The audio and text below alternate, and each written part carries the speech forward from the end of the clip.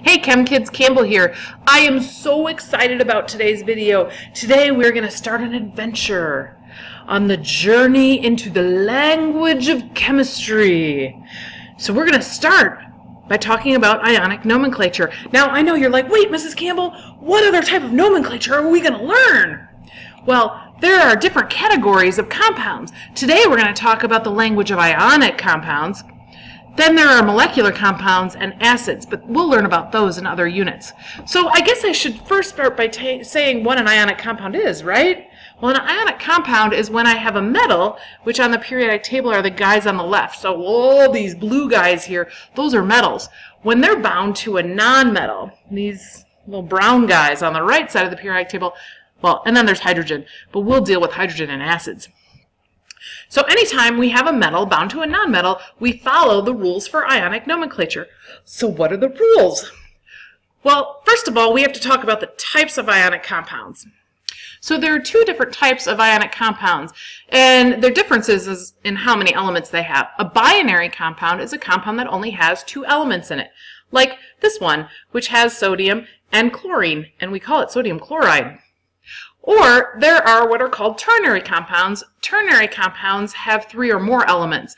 One way you can tell them is they always have one of those wonderful polyatomic ions in them that you're all remembering, right? All right, let's go through the rules for binary first. So for a binary compound, it's pretty simple. All we do is name that first element, which is our metal, first. So here we have sodium. And then we name the second element, which is our nonmetal, second. But we change its ending, so instead of being chlorine, we change the ending to IDE. So it becomes chloride. So we have sodium chloride. Let's take a look at a couple examples. Here is the element potassium with the element sulfur. So name the first one first, potassium, and name the second one, but change the ending to IDE. So we get potassium sulfide. Don't worry about the numbers. Here's another one. Name the first element first, that's magnesium. Name the second element and change its ending to IDE. So this is magnesium fluoride. What about this one? Well, first element here is aluminum. Second element is oxygen.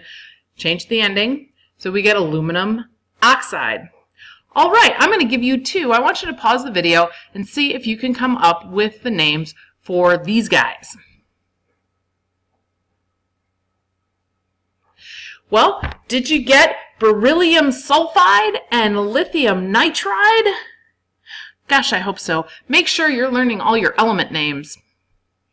Let's take a look at ternary compounds. In ternary compounds, we have a metal, you know, the stuff on the left side of the periodic table, bound to a polyatomic ion, like this one right here, right? This is the element sodium, and this is the polyatomic ion chlorate.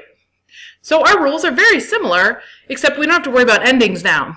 Rule number one, name the first element first, so sodium. Name the polyatomic ion second. This is chlorate. So this is sodium chlorate. Not bad, huh? All right, let's take a look at some examples. Here I have calcium bound to phosphate, so it's just calcium phosphate. And here I have sodium bound to the hydroxide polyatomic ion, so we call it sodium hydroxide. And we have our two polyatomic ions now. Whoa! That first polyatomic ion is ammonium. And our second polyatomic ion here is carbonate. So this is ammonium carbonate. All right, I've got two more for you. Pause the video and see if you can figure out the names of these guys. If you said the first one is barium sulfite, you are correct. And the second one is lithium sulfate. Remember, with polyatomic ions, the one with the less oxygens is the ite. All right, now, you're probably wondering, how do I go the other way? How do I take a name and write a formula? Well, for that, we need to go to the whiteboard. So, come on, let's go! So before we actually start writing chemical formulas, let's talk a little bit more about them. Remember when we were naming them, I said to ignore the little numbers, those little subscripts that were by the elements. But those things are important when we're writing chemical formulas because they tell us how much of each element is in the chemical formula.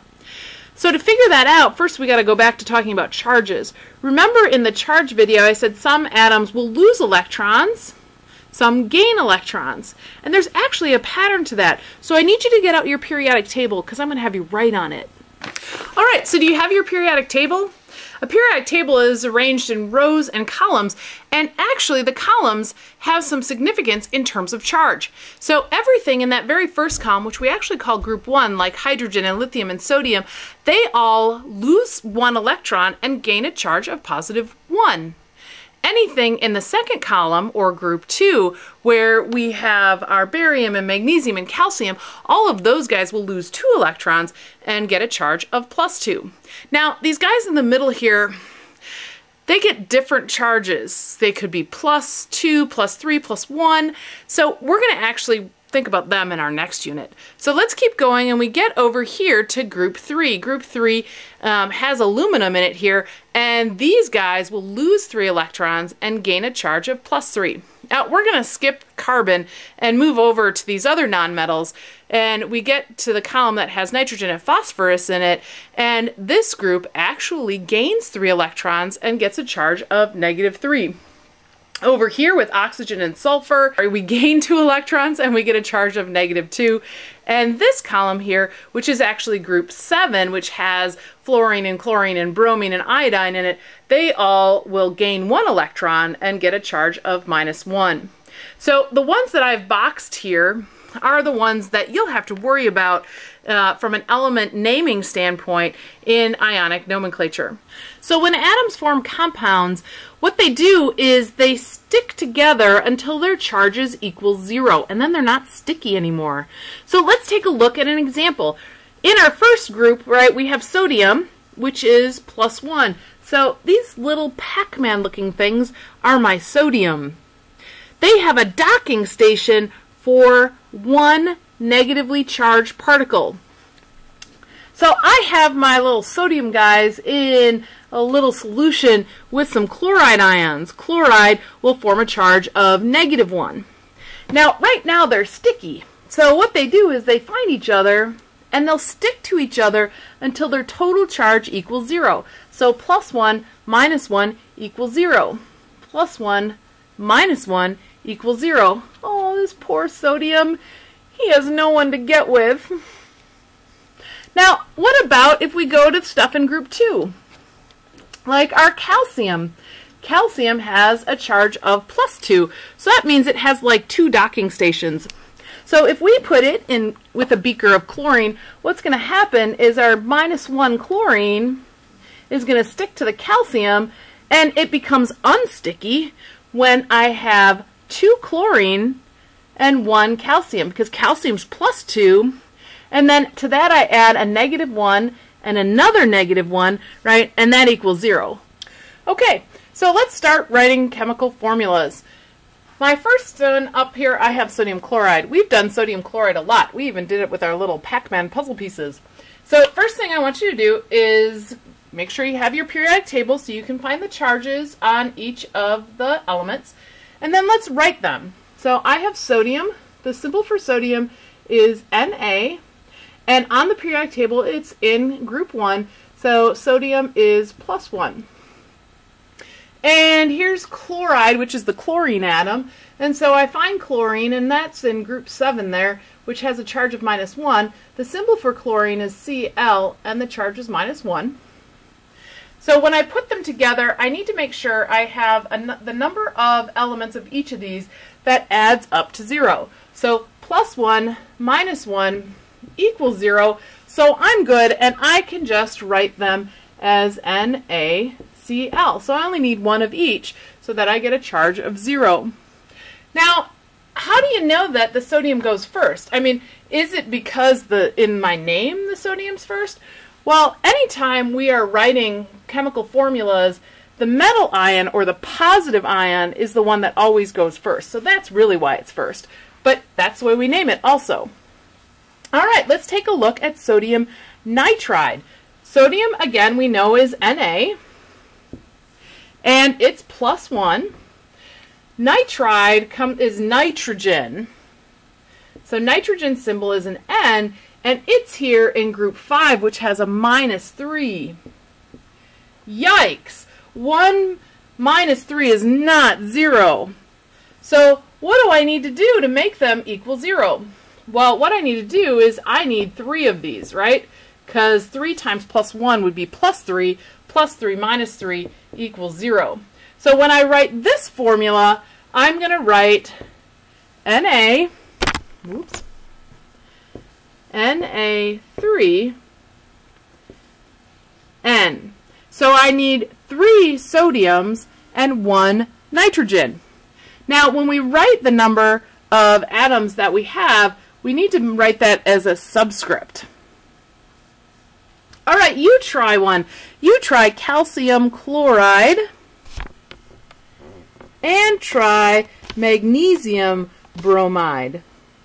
All right, well, calcium is in group 2, right? So it's a +2 on the periodic table, and chlorine is in group 7, which is a -1. So in order to get these two numbers to equal 0, I need 2 of these. So I write the symbol for calcium, it's my metal, it comes first, the symbol for chlorine, and then I need a subscript of 2 to show that I need 2 chlorines every time I have 1 calcium. For magnesium bromide, right, magnesium is there in column 2, which means it's a group 2 +2 atom. And here's bromine. Bromine is in the same group actually as chlorine, so it has a charge of -1. So for every 1 magnesium, I need 2 bromines so that my charge equals 0. So I write that by writing the symbol for magnesium, Mg, the symbol for bromine, Br, and then a subscript of 2.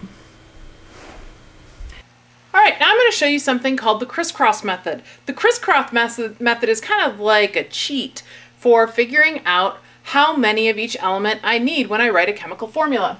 So let's try our magnesium bromide again. Here's magnesium, right, was +2, bromine was -1. Well, with the crisscross method, what I do is I take the number associated with the ion and I cross it over. So the 2 goes with the bromine and the 1 goes with the magnesium.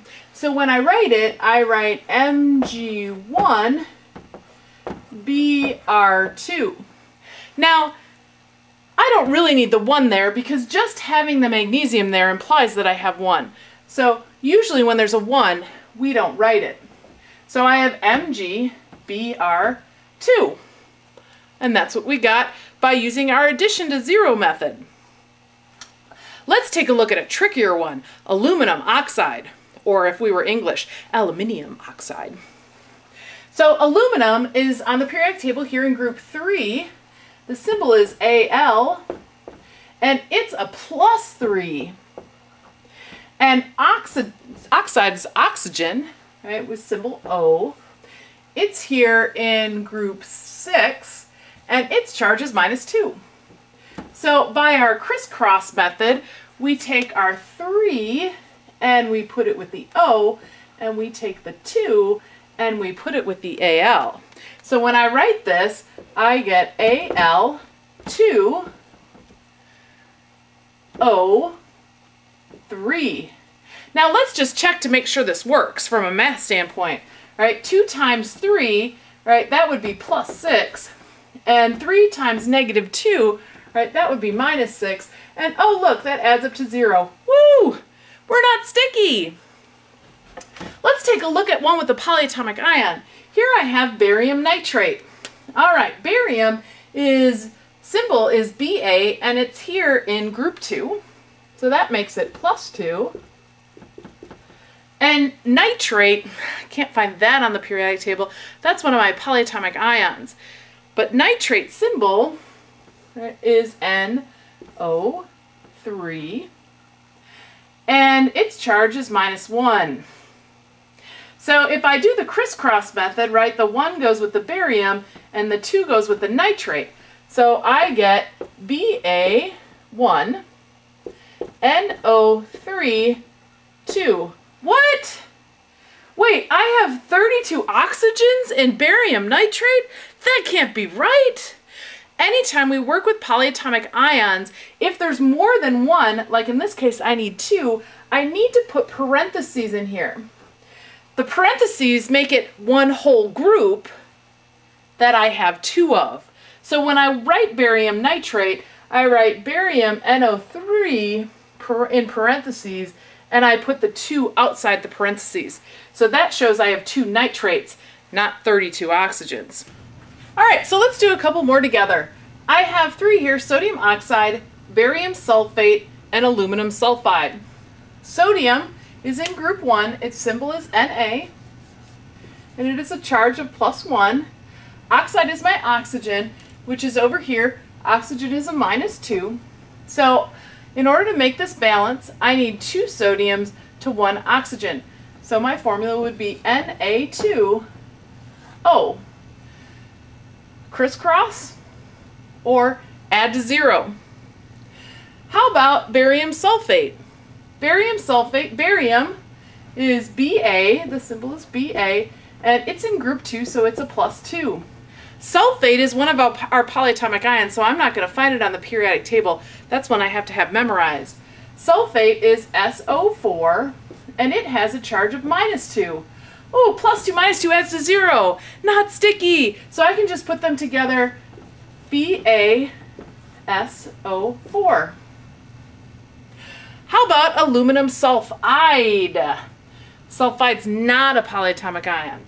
So aluminum, Al, right, it's here, so it's a +3.